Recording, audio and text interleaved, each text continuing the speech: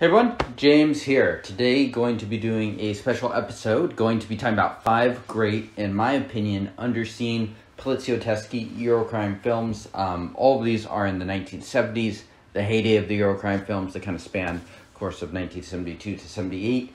And for me, I was defining underseen kind of numerically as under 500. Letterboxd people have watched this. So there's kind of a range. A couple of these are available with Blu-rays. Some of them, I think they're both from Europe, but but a lot of these, if you know where to look on the internet, you can kind of pull them up. So I think these are all really worth watching. So if you are a fan of the films that Eurocrime offers, these probably aren't going to come off as often as the very top names, kind of your big Milieu trilogy from Fernando De Leo, or some of the big Enzo G. Castellari ones. But I think these are absolutely worthy of being kind of in the upper range of the Eurocrime offerings. So if you're into Eurocrime and the thing that Eurocrime offers, things like the sort of the B film, pulp films, a lot of action, some great scores to it. In many ways, these films are kind of the descendants of the spaghetti westerns, with kind of like additional, just brought into a more contemporary setting, and feeding from kind of a lot of just newspaper headlines and stuff like that. So there's an element of social commentary running throughout pretty much all of these films, because they are contemporary set that you're not going to see in the spaghetti western. So it's kind of like spaghetti western and this are maybe close cousins to it. And this is a much less seen genre than spaghetti westerns and gialli. I'd say this genre probably runs in third as far as like Italian genres go.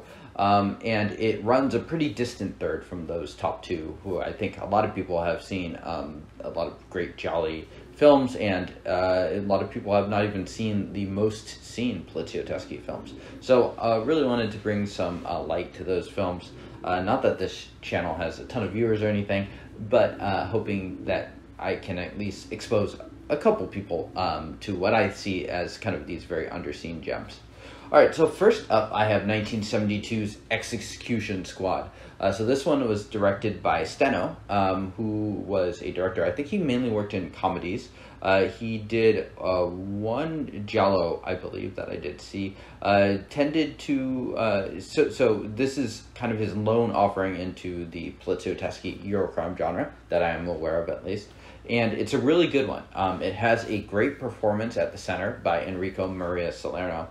And this one kind of follows what you would imagine is kind of your basic Dirty Harry sort of Magnum Force type plot. In fact, this film is very commonly compared to those. But I think it's a little bit more thoughtful about it. So it kind of hints towards that sort of like vigilante police part to it. But it's just a film that's anchored around a really good performance by Salerno, and then it also has a great soundtrack by Stelvio Cipriani. And I think the themes and the way it explores them are good. So personally, I put this film right up there with Dirty Harry and Magnum Force as being a really good film. Don't want to spoil too much about this film, but I think it is absolutely worthy of the conversation up there. In the Mike Malloy documentary of Eurocrime, great documentary to check out if you're interested in the genre. This is one of the films mentioned along with High Crime and Violent Professionals as sort of popularizing those genres.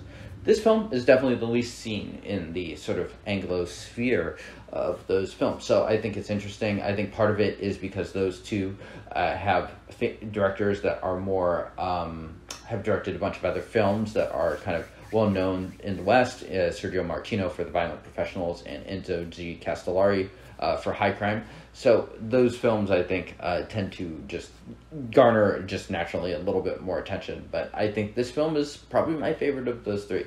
So definitely check this one out. And I'd say it's a pretty reasonable place to start as far as the Eurocrime goes. Can certainly see some of that Dirty Harry influence in it, and also just a lot of that kind of social commentary that's baked into these films. Next up, I have Silent Action, which has 441 letterboxd reviews, so also close to 500, but not quite there. This one had a Fractured Visions Blu-ray release last year. I've not seen that version, but I have heard it is good. And this one is directed by Sergio Martino and stars Luke Miranda, so two definitely kind of genre stalwarts during this time. Martino directed I want to say like 3 or 4 Poliziotteschi, all right around 1975. And Miranda starred in a ton of them. Even more than that, he paired with DeLeo often, paired with Martino a bunch. So you get to see some people that were involved in these films around the time. And personally, I picked this film above Violent Professionals, which has those 2 regular performers, Martino and Miranda, going on it as well. This one's a little bit more of a conspiracy thriller vibes to it. So 1970s conspiracy and a lot of like kind of like backdoor assassinations and stuff sounds appealing to you. Absolutely recommend Silent Action. I think it's quite good and definitely quite underseen, if only 441 people have seen that on letterboxd. Next up, I am afraid only 295 people have seen this. This one is directed by Damiano Damiani, and if you're not familiar with Damiani, he directed A Bullet for the General, one of the more interesting, very political spaghetti westerns of the time, and he's a really good director, and I think those that are familiar with him will know that he tends to focus a lot more on a little bit more of a classy, less of a B-movie feel to his films, a lot more character studies of different people. This one benefits a lot from a really great performance by Gian Maria Vogliante, who probably needs no introduction to fans of Italian genre cinema.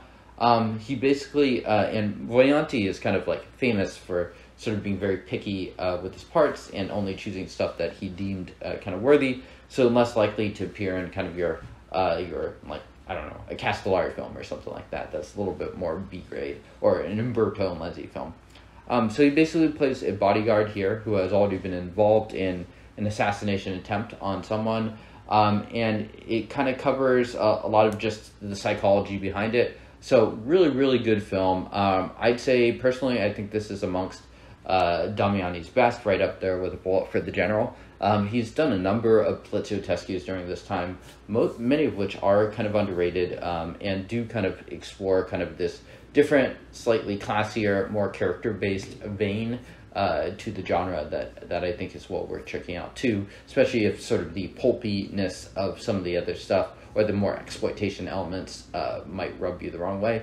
I think this is all the way on the other end as far as just being just a really good thriller. And if you're like kind of showing this, if you're picking one to show to like a festival crowd or something like that, this is what I would pick. Not that it's like overly arty, it's just a very, very well-made film without a lot of the more lurid elements in there. Next up, I have Fernando DeLeo making an appearance on the list. Only 206 people on Letterboxd have watched this film, Blood and Diamonds, not to be confused with Blood Diamonds.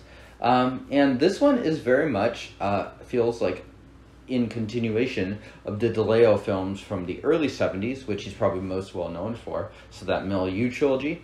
In fact, the plot of this is very similar to Caliber 9, so it does feel a lot like Fernando DeLeo going back to the well. I think this is probably his last very good film. DeLeo directed a number of Eurocrimes in this kind of very short stint in the 70s, before sort of petering out in the 80s.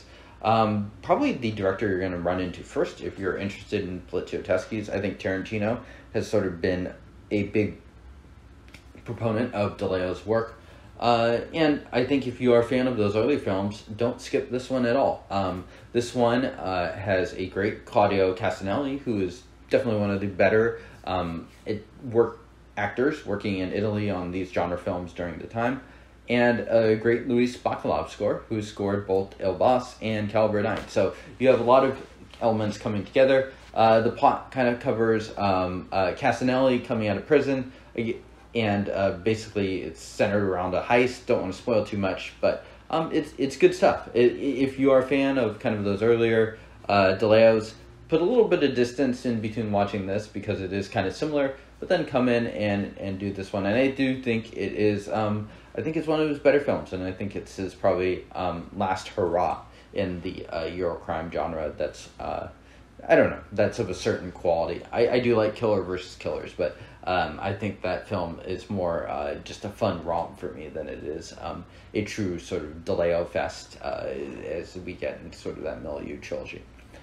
And last up, I have 1976, Rome, Other Face of Violence. So this one focuses on 4 bandits who do a robbery, and then we sort of learn more about their backgrounds, and we see sort of the background to the robbery and stuff like that. I don't want to spoil too much on this one, but I will say that this has a very clever plot to it, as well as one of my favorite tropes, which is the rich kids doing terrible things. This is definitely kind of a reoccurring theme in a number of these Poliziotteschi. So I have to imagine it was inspired by a couple news stories that were coming out around this time. This one, I think, is just really well plotted. It's directed by Enzo G. Castellari's father. Has some good action to it. And I would say that the main thing is that this one has just really good action that sort of elevates it a little bit over sort of the average fare, and the plot and the way it's constructed, I think, is a little twisted and very well done. And so I think those things help to make it one of the more memorable parts Eurocrime films, and it makes it stand out.